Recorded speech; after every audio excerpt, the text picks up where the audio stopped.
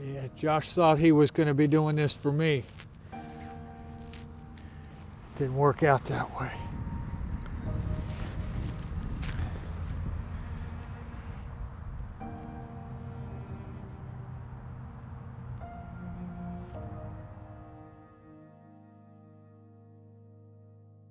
Josh was a stand-up guy. He had a big heart. I know the girls looked up to him.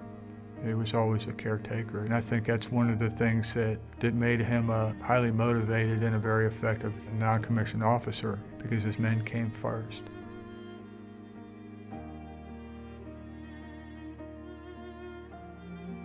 The Army was pretty much Josh's safe place. It was somewhere that he enjoyed. The esprit de corps, the camaraderie, and then the dedication.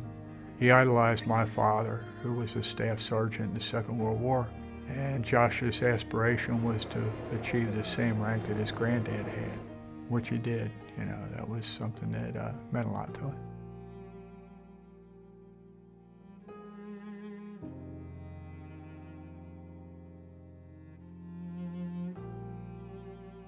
When they rotated back to the States, I spoke to Josh the night before the Hood shooting, and he sounded like he had won the lottery. I don't think I've ever heard so much joy in his voice. He couldn't wait to come home.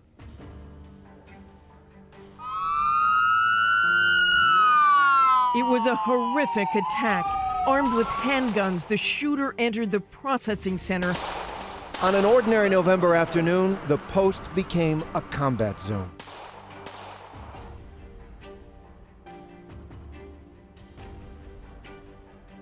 Hasan fired several shots at my son.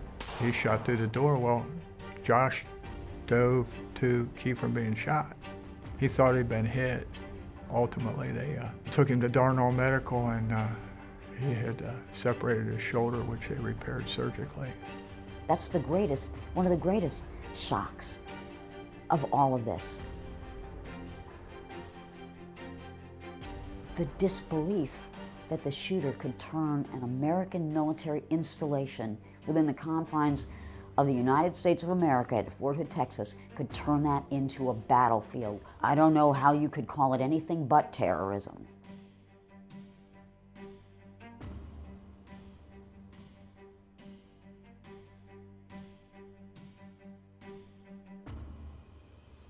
One of the things that Josh and I had talked about when he went in, I said, you know, well, what happens if something bad happens? He goes, they'll have my back.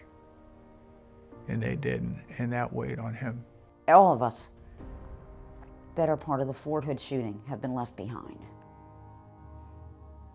And it hurts.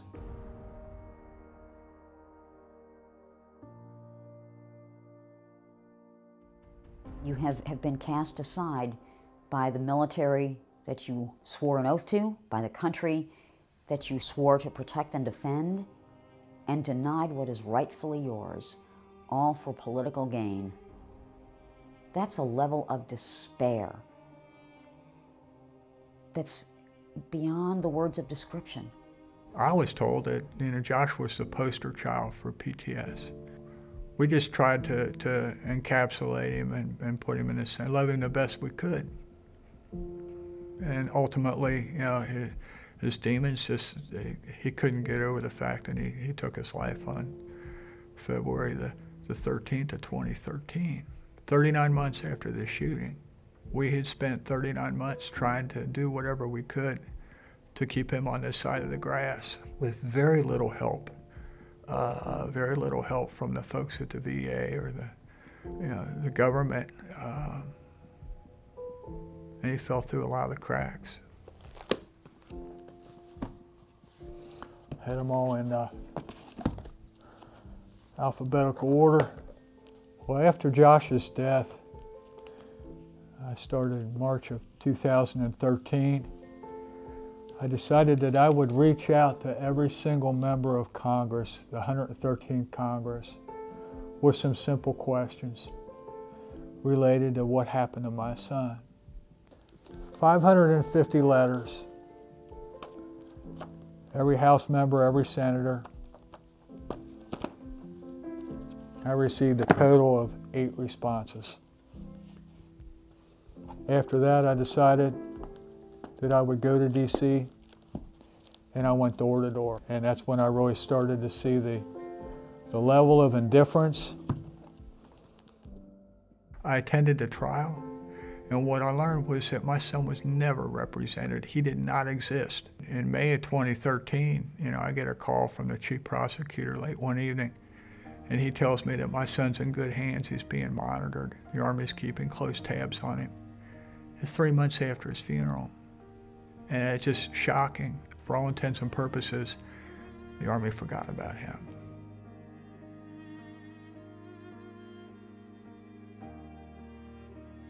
The House and Senate have agreed on this legislation that they will allow these heroes to receive the Purple Hearts and make them eligible for the benefits they deserve.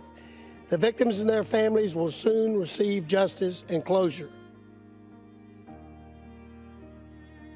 And I found out that my son was not going to be included on the list of those that would be considered for medals. I felt abandoned. I felt betrayed. I felt that once again my son was left behind. There's casings, there's bullet holes, there's all sorts of evidence that was collected by Army CID, the Texas Rangers, and the FBI. What is enough? Yeah, the after-action reports all substantiate what my son said. So why didn't they get this right?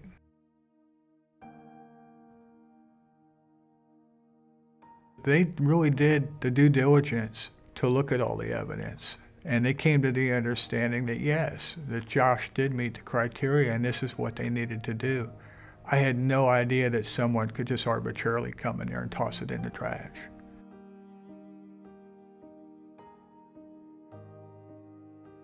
And then when I reached out to get clarification on that, because I don't have all the facts, and if someone can sit down and explain to me why, it's okay, I can take bad news. And I'm told that they don't have to do that. They don't have to explain anything to me. What does anybody have to lose? To give Josh his honor and to call this an act of terrorism, what the hell else is it? I don't know what the government, DOD, DA, and the FBI have to lose. I don't understand the motivation behind this conspiracy of silence. In a country where no one stood up for my son, to finally have someone that's willing to do that, this is the right thing to do. Thank God for the likes of Judicial Watch. I think they are the only organization that has followed through to expose the truth of what happened on November 5th of 2009. I think they are a godsend. They're our last hope. I do this for my granddaughter. I would hope that someday that Purple Heart will be hers and that she'll have something that she can look at and say, my dad's been gone for a long time. He volunteered to defend our freedom. He was a pretty good guy. That's it. Just give them the recognition that they're due.